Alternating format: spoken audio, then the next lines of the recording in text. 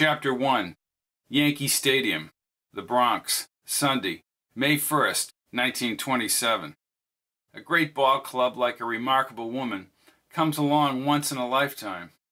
Charlie listened to the rousing crowd. The spring air, fresh and cleansing, filtered through the ballpark, ruffling the tiny flags atop the stadium wall.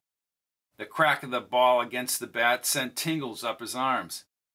If someone had handed him a glove, he'd probably run out on the field. In the midst of the colorful multitude, his eyes were drawn to the Babe. Within the month of April, in the record books, Ruth already had 6 home runs, 2 in this very game. It might be possible, if he continued at this pace, to break his 1923 record of 59 home runs. The Babe trotted around like a bow-leg ox across the outfield, loosening up between the innings. Charlie's eyes darted across the field to Pennock as the ball sizzled into the catcher's mitt. This team had it all. The superb pitching, only one component, complemented the brutal hitting attack. Charlie shook his head as he watched the agile Gehrig throw practice balls across the infield grass. He had never seen a team like this. God, they were good. Not only could they head to the series, but they just might squash everyone else along the way. He looked to his friends back in the seats. They would razz him if they knew earlier he had been oogling the cavalcade of women under the grandstand. He couldn't keep his mind off one particular woman he had seen near the concession. Svelte, with expressive blue eyes, she mysteriously walked under the stands with an odd beeping leather radio box strapped to her shoulder, and she had disappeared just as he carried his food from the counter. Joel cupped his hands.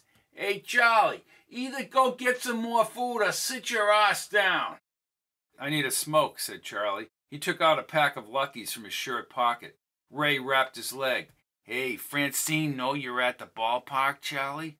Charlie, cigarette hanging from his mouth, squinted at Ray and then lit up. He shook the match and tossed it to the cement as he exhaled. "I don't discuss baseball with Francine." Ray leaned toward Joel. "Any dame that wouldn't let me go to the ballpark? I know you guys don't like her." "It's not that we don't like her, Chuck," said Joel. Charlie squeezed toward the aisle. "She's just not right for you." "Rumfords have too much dough," added Ray. "You can never have too much dough, bud. I'm getting some more food." He wanted to find that tall dame. One of the fillies stepped up to the plate. Pennock fired a strike, but Charlie had lost interest and plodded down the ramp. Ray had nailed it. Francine would be upset if she knew he'd traveled out to the stadium. Being the boss's daughter certainly helped his career, but the old man liked him and pushed the relationship.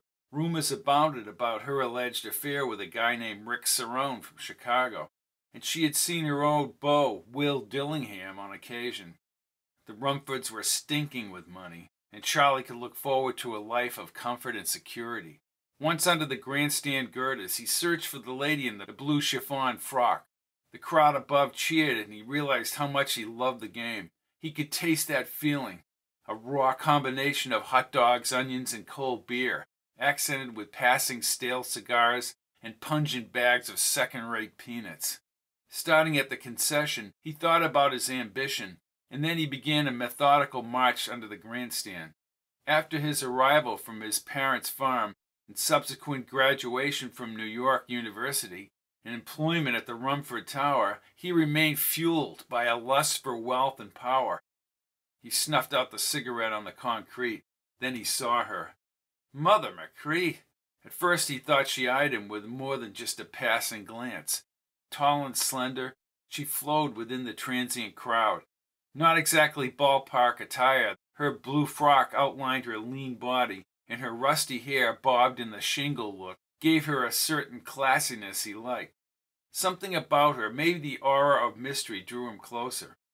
He drifted inconspicuously under the grandstand and stared at her large leather case, but this time it admitted no beeps. Sweet jasmine filled the air before he innocently approached. She panned the rafters as if she were a structural engineer. He could not keep his eyes off her tight, tanned face, sprinkled with freckles. As he inched closer, the stadium light cast an iridescent glow within her blue eyes. "Miss, I could swear you were watching me." "Should I be?" She raised her thin brow. Charlie's smile widened. "Following me could get you into trouble." You come to the stadium often? She kept studying the girders and then turned abruptly. Perhaps it is you who has been watching me. Who, me? She lifted her brows again, and her tiny mouth evidenced a smile as she turned. Her perky but proper, almost British accent surprised him. To answer your question, I come to the ballpark games not as often as I would like. I'd like to get out here more often too, said Charlie. Then again, actually being at the ballpark is better than watching newsreels. In her face, he sensed a youthful exuberance and an appreciation of life, but that glint in her eyes suggested she had hidden something inside. She fiddled with the leather case. Charlie folded his arms. Right, it's like reading about the game in the Sun or the Times. It's not the same. He knew as she stared at the girders again, she had little in common with a typical Yankee fan.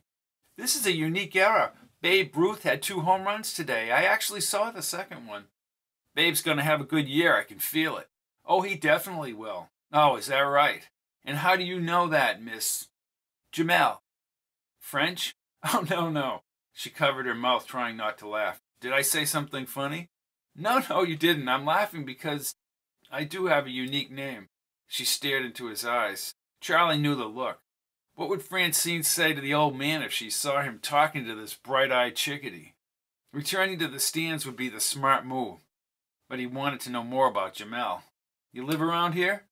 Before she could answer, the leather case erupted with a series of high-pitched tones and static. She backed away with a panicky look and spoke into the case. Now, Alf, it's just a malfunction, that's all. Hey, what is that? Some kind of radio? She stopped, still flustered. Right, radio. Are you with the army or something? It's none of my business, but I've never seen people carrying around a radio. It's really not that important. Her smile looked phony. Who's Alf? Are you in the army? Well, I'm on a mission of sorts. I don't understand. I'm sorry. She extended her tiny hand. My name is Charlie. I'm sorry, Charlie. She started to go away, but he caught her. Hey, was it something I said? No, maybe it's just better I don't get involved. This is all so precarious. I'm afraid I might change something. I know you don't understand. No, I don't. She paused again, staring into his eyes, and shrugged her shoulders. Enjoy the game. Enjoy the season. You won't see the likes of it again. With ambivalence in her eyes, she scurried toward the gate. Charlie took 2 steps and then stopped. Her mysterious nature made her even more appealing. He watched her frock swaying at the hips all the way to the turnstile.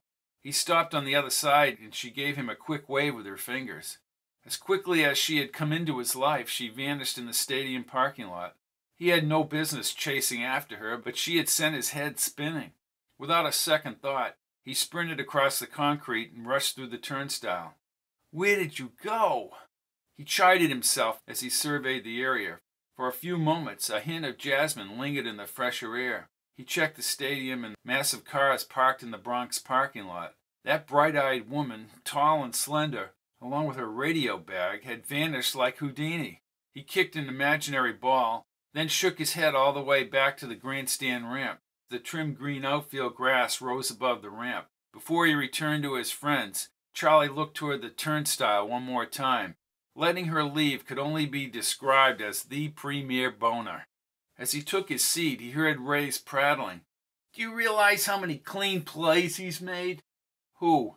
Asked Charlie. Tony the Wop. It's like he can't make an error. Charlie, still distracted, bit his thumbnail as Joel leaned over. Hey, what do you say we go outside after and see if we can catch the Babe before he leaves?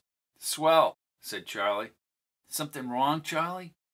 Charlie lit another Lucky and shook his head. Nah, everything's just fine, bud. Everything's just fine.